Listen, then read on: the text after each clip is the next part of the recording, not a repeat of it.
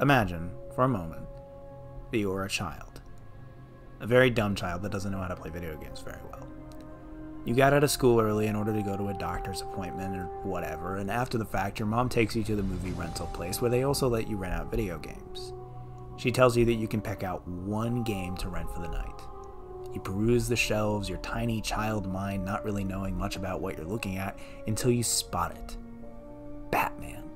You grab it, you rent it, you beat it in under a day because you just can't stop playing it. It's too fun for your little grubby hands to comprehend. Then, 10 years later, you start making a YouTube video about it because apparently you have nothing better to do with your time than examine the themes of a game that no one really thinks about having very interesting themes or ideas. If you haven't picked up on it yet, that kid was me and that game was Batman Arkham Asylum. 10 years ago, in that ancient land of 2009, Rocksteady released a game that made critics and fans come together hand in hand to shout to the heavens, "It makes you feel like Batman!" And it did. Arkham Asylum has had a massive impact on the industry, not only proving that a superhero game could be legitimately great and not be Spider-Man 2, but also making waves with its free-flow combat system and its spectacular stealth design.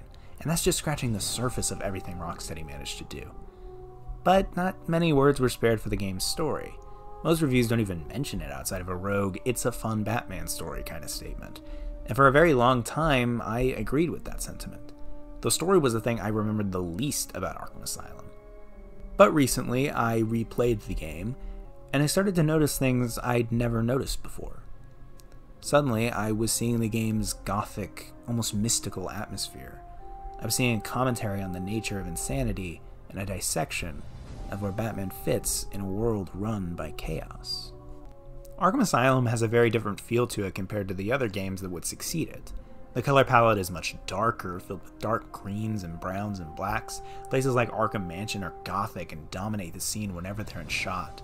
The moon is gigantic! Look at it! I haven't been this threatened by a moon since Majora's Mask! The entire atmosphere feels almost mystical, unreal, a perfect blend of grounded realism and the distinctly fantastical. It all feels slightly askew, slightly unreal, but just real enough to still feel connected to it. It doesn't feel totally out of the ordinary, just enough to show something is wrong. This is, for the most part, how Arkham Asylum looks on a regular basis, but it's run by the inmates, by Joker, Harley Quinn, and Scarecrow. It isn't right, but there isn't much to suggest that. It's almost as though it's very close to feeling right. But just remember whose perspective we're looking at things from. It's pretty easy to point out Joker's line to Batman at the beginning of the game, right before he breaks free. "Don't be a stranger. You're always welcome here." It seems like just a throwaway, "you and I aren't so different" style line, but once you really start looking into the idea Joker poses, there are a lot more questions that begin popping up. How far removed is Batman from the inmates of Arkham?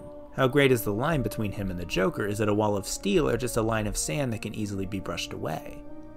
Now, Batman being insane is not a new idea. It's a concept that's explored in the graphic novel this game is very loosely based off of, Arkham Asylum, A Serious House on Serious Earth, which was published all the way back in 1989, so it's not exactly innovative or mind-blowing.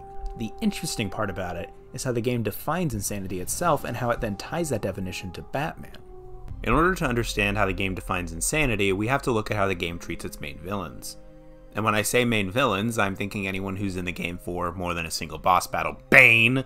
So, Poison Ivy, Killer Croc, Scarecrow, Harley Quinn, and Joker. What do all these characters have in common? Well, for one thing, they were all at the asylum because they were considered insane. But each of their respective insanities are also rooted in emotional beliefs. Poison Ivy and Killer Croc both share an unreasonable hatred for humanity, Poison Ivy believing that plants have more worth, and Killer Croc believing that all humans are as horrible as those that bullied and abused him in childhood. Scarecrow is fascinated by fear, so much so that he puts his studies of it above any standard of scientific morality. Harley Quinn is obsessively in love with the Joker, unhealthily so, willing to do anything and everything to gain his approval, and the Joker embodies some twisted sense of joy born from a lack of care for other human beings. All of these characters' insane minds were born from or are rooted in emotional thoughts and actions. Many of the characters don't act with much of a plan in mind, they don't really think things through, they act on impulse instead of reason. Harley Quinn releases Poison Ivy on a whim. Scarecrow doesn't seem to have any plan other than just going around scaring people like it's some sort of bad haunted house. Joker injects himself with Titan because why wouldn't he? It's obviously not a part of the plan, but he does it anyway because it might be fun. Speaking of Titan, when we draw the connection between insanity and emotion, we can draw another connection to the nature of the Titan monsters. They're animalistic, brutal, and capable of human speech. They lack any sort of reasoning or complex thought, instead relying solely on a rageful disposition created by the Titan. The Titan is a perfect representation of a purely emotional being, one that lacks any sort of rational thought. That doesn't mean much right now, but keep that tucked in your back pocket because it'll mean a lot later. So, how do we tie this to Batman? Well, let's look at some of the most memorable moments of the game, the Scarecrow nightmares. These segments are easily the most revealing in the game about Batman's character and psyche.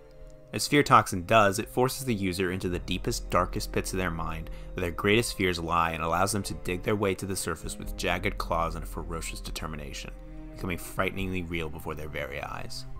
The most interesting of these to me is actually the second one. In the second nightmare, you're walking down a never-ending corridor of Arkham Mansion labeled in-game as Wayne Manor. Lightning strikes and suddenly it's raining without reason, sirens can be heard in the distance, the wind is pushing loose papers from desks, and desks are being wrenched from their positions. You begin to hear the voice of your father, then your mother, as you continue to walk forward, almost as though they're around the next corner that you can't see as the hallway slowly transforms into a darkened alleyway. You know what it's leading to. You know the tragedy that is about to take place. It's right around the corner. You could stop it if you could just reach it, but the corner is nowhere in sight. A deep, inhuman voice holds them at gunpoint as the world tilts and the winds create chaos in the alleyway. A gunshot rings out, and then another. Suddenly, you're a child, on your hands and knees, crying over the body of your dead parents when a spotlight shines on you. The bat signal. This is the moment that created the Batman, the gunshots that inspired Bruce Wayne to stop this from happening to any other child on the streets of Gotham City, to stop them from feeling the sadness and despair that he felt in that moment. Do you see where I'm going with this? The Arkham inmate's insanity was born from emotion, and Batman 2 was born from emotion. Batman was a direct result of the melancholy of his parents' death, and Batman knows this, he fears this. While it's easy to say that the fear being represented in these nightmares is his fear of failure, I think that it can also be said that it's his fear that he is only a small breath away from being just like the inmates he's fighting against. Look at the third Scarecrow nightmare. Batman is the one being taken to Arkham Asylum, placed in the same spot as the Joker, and who do you play as but the Joker himself? It doesn't take much to assume that in this moment Batman is seeing things from the Joker's point of view the same way we are. Batman fears how easily he could look at the world and see it from Joker's perspective. The world of the game in all its realistic fantasy doesn't seem totally wrong, because Batman is so close to stepping over that line to where it makes total sense to him. Look at the character bio for Prometheus, a character I have seen used in absolutely nothing other than being the answer to a riddle in this game. He's quite the odd addition, but look at his bio. Quote, a dark reflection of Batman, Prometheus was raised by criminals who were gunned down by policemen right in front of him. Interesting, considering that very little is different between this origin and Batman's other than what side they were on. Yet Prometheus' desire to kill cops is seen as pathological, whereas Batman's desire to hurt criminals is not. Prometheus is insane, but Batman somehow isn't. Batman's entire existence relies on an emotional event and the emotions that resulted from it. And Batman is trying as hard as he can to fight against that side of himself. Batman stands as a paragon of reason and order. His battle with the Joker is a battle against the overly emotional nature of insanity itself. Without emotions, insanity cannot exist. Emotions are integral to the existence of insanity. At the end of the game, Joker tries to inject Batman with Titan, but Batman fights against it. He won't let himself become like the Joker, who injects himself with it. He refuses to become that emotional, animalistic being without reason to guide him. He cures himself immediately because he knows that if he lets himself become like the Joker, he won't go back. Batman is a pillar of sanity in a world of insanity, the only thing standing between Gotham and chaos. He tells the Joker in the end, I'll never let you win. This fight will keep going on and on and on, but Batman will keep fighting for reason. He'll stand tall as a symbol of rationality regardless of what created him. He'll never let the Joker win, no matter what it takes, or what it might mean for himself.